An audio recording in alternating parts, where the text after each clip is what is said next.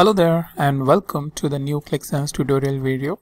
And in this video I will going to talk about the exist function. So exist function is a very useful function in scenarios like where you want to check whether a field is already loaded or not, and you want to check or you want to specify some condition. Also, since it checks the condition whether a field is already loaded or not, you can use it along with the if or the where clause. So let's see some data and scenario about this. So what do we have over here is the employees table, and we have citizens table. Now over here in the employee table we have Bill, John and Steve. But in citizen table, we have the Bill, we have Mary, we have Steve, Lucy and John.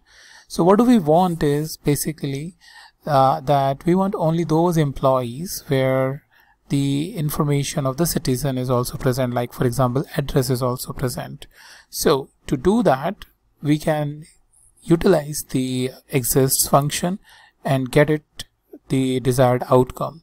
So let's say what we need is emp_address is a new table that I'm creating to get that details, and I'm saying load, and then after that we want all the names, the citizens which are also employees. So I'll take name as employee comma address resident citizens where exist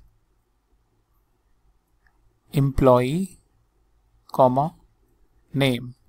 Alright, so a lot of things going over here. So first of all, we are creating a new table where we are taking the name from here and we are renaming it as an employee, and then address, and then we are taking the resident as a citizen. But in the exist we are comparing the name with employee. That means we want only those employees which are present in the citizen table as well.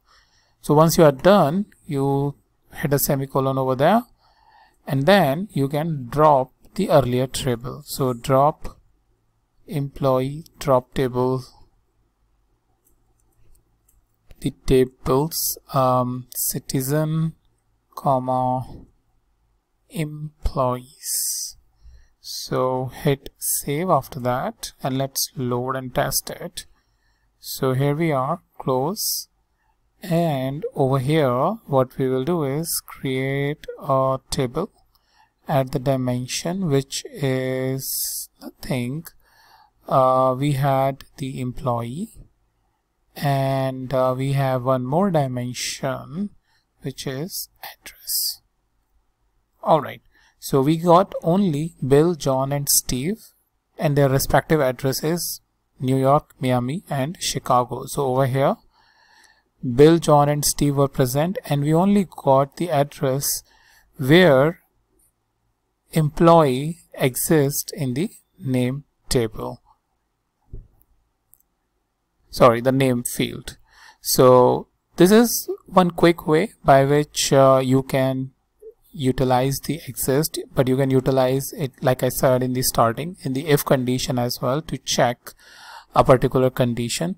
But just wanted to demonstrate how you can utilize the exist function and get the desired output. So if this is what you are looking for from your backend script, then you may need to utilize the exist function like this.